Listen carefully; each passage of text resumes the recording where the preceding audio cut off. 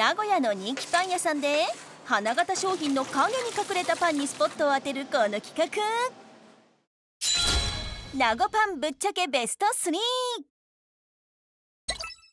今回の舞台は昭和区。東海エリアの情報誌チークの編集長角谷さんがおすすめする2軒が登場。まずはフランス人シェフのシンプルなハードパン。日本のパンって結構ふわふわ系が多いですよね。ふわふわもちもち。でもこれなんかは噛み応えがいいっていうか、弾力があって小麦の香りが強い。地下鉄矢事日赤駅から歩いて5分ほど、去年の6月昭和区に移転オープンしたル・プレジュール・デュパン。フランス語でパンの楽しみ、喜びを意味する店名で、スイーツ系から食事系まで40種類が並びます。作っているのはフランスの有名店で10年以上にわたり経験を重ねたニコラさん。うちはフランス 100% のフランスの味のパンです。味とか作りの形全部フランスと一緒になります。売り場もフランス流、お客さんと会話しながら販売するスタイル。早速チーク編集長角谷さんのベスト3。第3位はクイニーアマン。フランスブルターニュ地方の伝統的な菓子パンで、バターと砂糖を重ね表面をキャラメリゼ。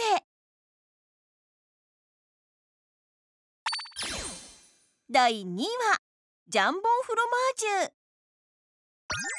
ハムとチーズをバゲットで挟んだフランスの定番サンドイッチです。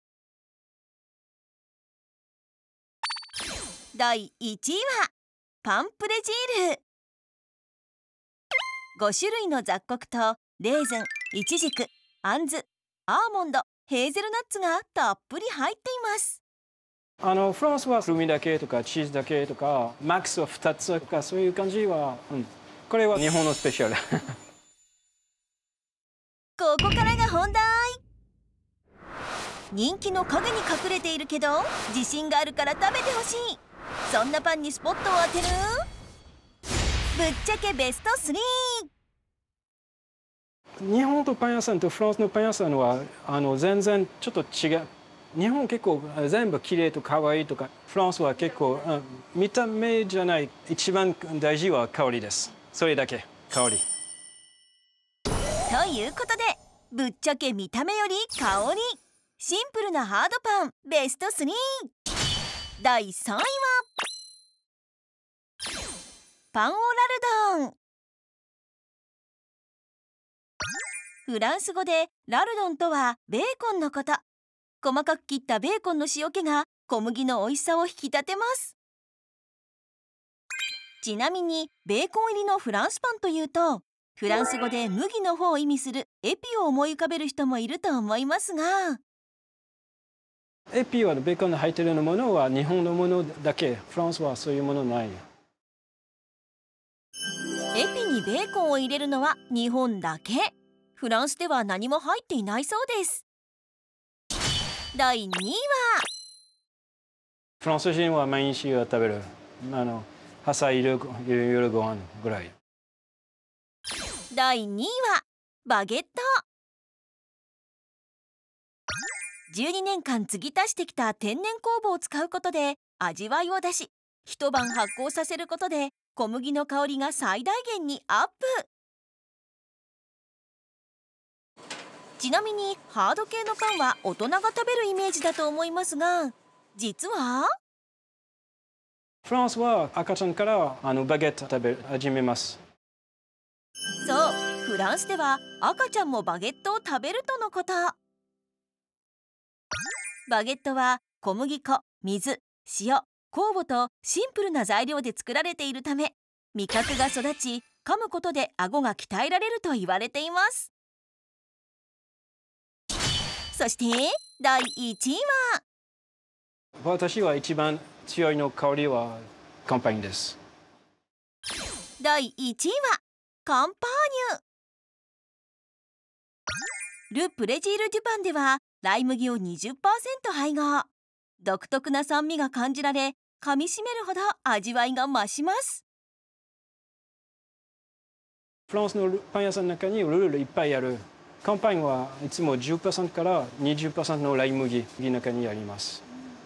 それなんか守らなかったらお金罰金。そう。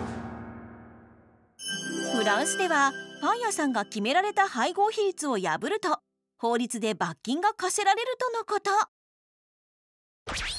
こちらがル・プレジール・デュパンのベスト3。日本人向けや見た目が可愛いパンも販売中。続いてのパン屋さんは脚光を浴びたい若手発案のソフトパン。すごく柔らかくてもっちもち、本当にもっちもちだったんですよ。もっちもち、本当に包丁で切れないぐらいもっちもちで。リピーターさんだったりする。昨日初めて来たんです。そうなんです。昭和区2軒目は焼きたてジャパン。惣菜パンから菓子パンまで40種類が並びます。当店のパンは北海道産の小麦粉を 100% 使用した生地でお作りしております。もっちりふんわりと仕上がるのが特徴ですね。また一般的なパン屋さんに比べ天板のサイズが半分のため、こまめに焼いて常に焼きたてが並ぶようにしているそうです。それではチーク編集長角谷さんのベスト3。第3位はクロワッサン。外はパリ、中はしっとり、国産バターの香りが広がります。第2位はパンダコアラセット。お子様人気ナンバー1のミニメロンパンで、パンダにはカスタード、コアラにはチョコレートが入っています。そして第1位は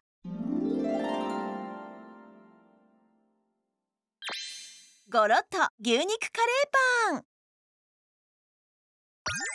甘めのもちっとした生地で角切りの牛肉入り甘口カレーを包んだ不動の人気ナンバー1商品。しかしこんな悩みが。新しい商品は日々作ってるんですけれども、定番のメニューが超えられない。ということで、ぶっちゃけ脚光を浴びたい若手発案のパンベスト3。第3位はご家族とか友達とかと分けて食べていただける自信作になっているので、ぜひ買ってもらえたら嬉しいです。第3位は季節限定抹茶スティック。京都産の抹茶をクリームにしたもっちりとしたちぎりパンです。粉糖が入ってるんですけど、ジャリジャリした舌触りになってます。甘いものがお好きという方にはもってこいのパンだと思います。第2位はよもぎといえばあんこのイメージが強いと思ったので、あんこ以外で何かあるかなって考えた時にきな粉。第2位は季節限定よもぎきなこ。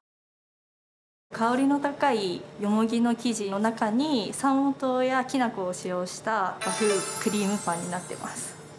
見た目だけでもなく味だけでもなく香りも楽しめる商品が作れたかなと思います。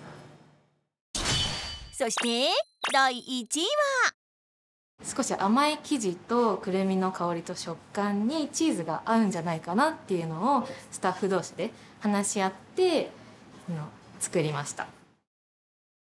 第1位はくるみチーズ。